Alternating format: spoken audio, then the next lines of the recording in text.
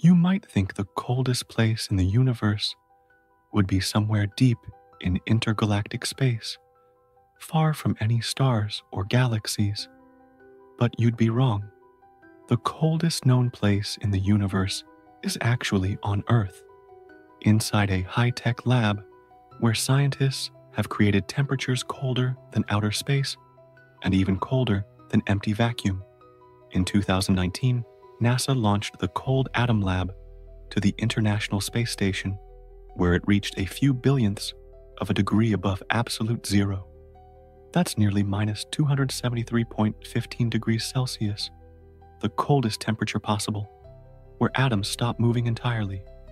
But in natural space, the coldest spot ever discovered is the Boomerang Nebula, a dying star about 5,000 light-years away. Its temperature? Just 1 Kelvin, colder than the cosmic microwave background that fills the rest of the universe. This bizarre nebula is so cold because it's expanding rapidly, causing gases to cool faster than the ambient universe itself. It creates a ghostly, invisible shell of matter that's freezing in silence. The most surprising part, these frozen regions are full of change, not stillness.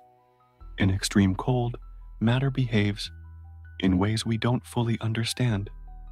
Atoms can blur together, time slows, and strange quantum states emerge. Cold isn't just an absence of heat. It's a window into physics